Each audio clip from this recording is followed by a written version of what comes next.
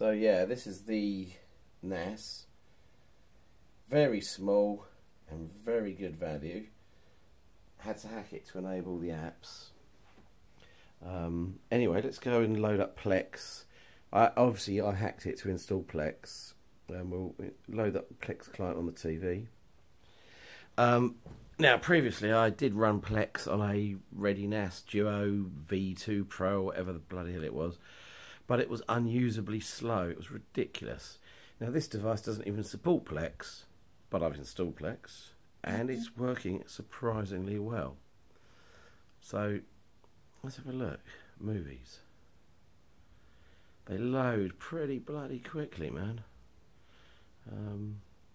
Let's pick, I don't know, go for a bit of the new Pirates of the Caribbean.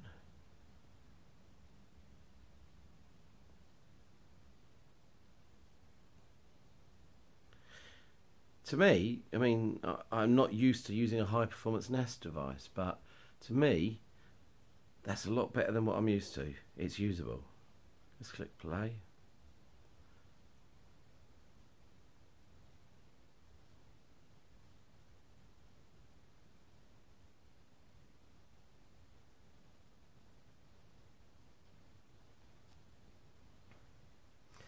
Yeah, it's taking a while. Oh, not well.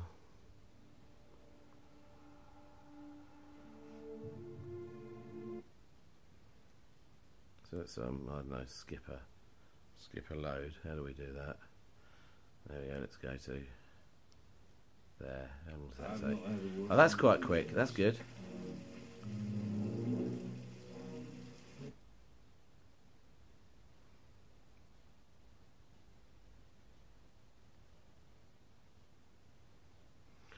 So let's go and select another. These are all 1080p MKVs. What have we got? Spider-Man. Let's try that. Let's select the movie. Yeah, that's not bad. You know, it loads the graphics. That's pretty good. Loads that. Yeah, that's bearable. Click play.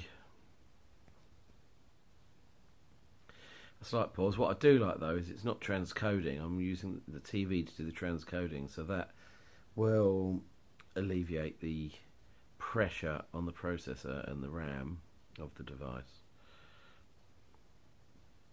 Yeah, this is kind of a wait. It's not great, but at least it's reliable. Whereas before, what would happen is I'd be watching a film and it would stop after about a minute, and you couldn't fast forward, you couldn't rewind, you couldn't do anything. So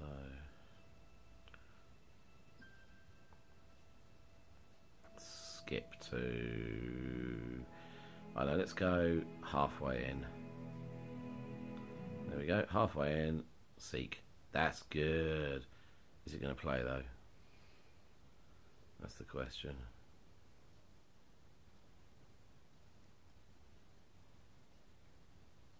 Come on, play. Or maybe I've selected the wrong thing, I don't know. It says pause there, so I don't know, maybe it's me being stupid. God knows, but anyway. So there you go. Yeah, it actually works really, really well. I can't fault it. I've a bit the A-team. If you have a problem, if no one else can help, yep, that was quick. Maybe you can hire the A-team.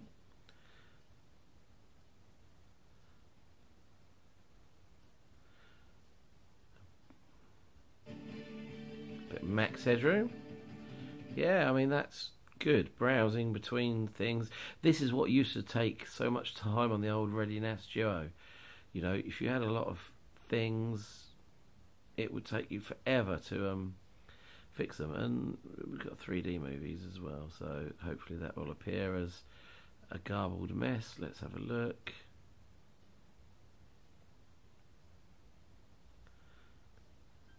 Yeah, look at that. That's how it's supposed to look without the glasses, obviously, so that's good. Yeah, I mean, you can navigate through it pretty quickly. Cartoons.